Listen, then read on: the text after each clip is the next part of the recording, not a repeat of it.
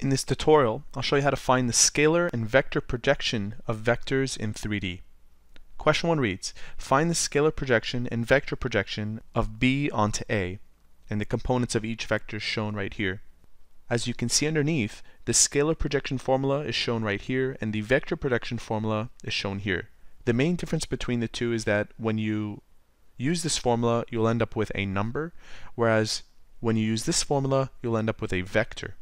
And while they look the same, this formula is telling us that once we find the scalar projection, we multiply it by the unit vector of, in our case, A.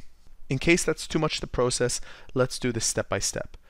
We'll begin with the scalar projection, and as you can see from this formula, that you will take the dot product of A and B. To find the dot product of any two vectors, you multiply each of the corresponding components. So you multiply the x components together, then the y components, and the z components, and you add them all up. So let's go ahead and do that. We have 1 times negative 2, that's negative 2. 1 times 3, that's positive 3. And 2 times 1, that's equal to 2.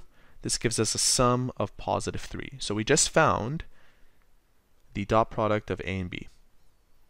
Now we need to find the magnitude of A. To find the magnitude of A, we'll take each of these components, square them, add them, and then take the square root.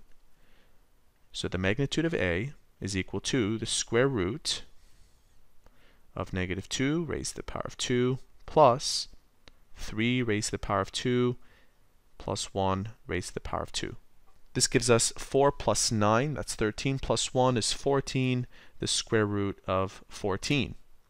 Therefore, the scalar projection of B onto A is equal to 3 over the square root of 14.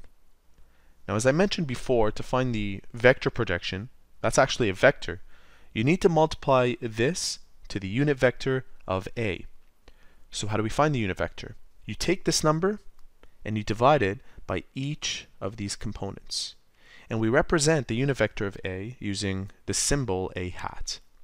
So we have A hat, or the unit vector, is negative 2 over the square root of 14, 3 over the square root of 14, and 1 over the square root of 14. And we'll take this unit vector and multiply it to the scalar projection. I'll show my work over here. So I'll have this number being multiplied to that, this number multiplied to that, and then to that. And that will give us a vector, which we'll call the projection of B onto A is equal to 3 times negative 2, that's negative 6, over the square root of 14 times the square root of 14, that's positive 14. So negative 6 over 14. 3 times 3 is 9 over 14. And 3 times 1, that's 3 over 14. Now, of course, you can reduce these where they can be reduced. For example, negative 6 over 14 can be reduced down to negative 3 over 7. I'll do that right now. And that right there represents our final answer.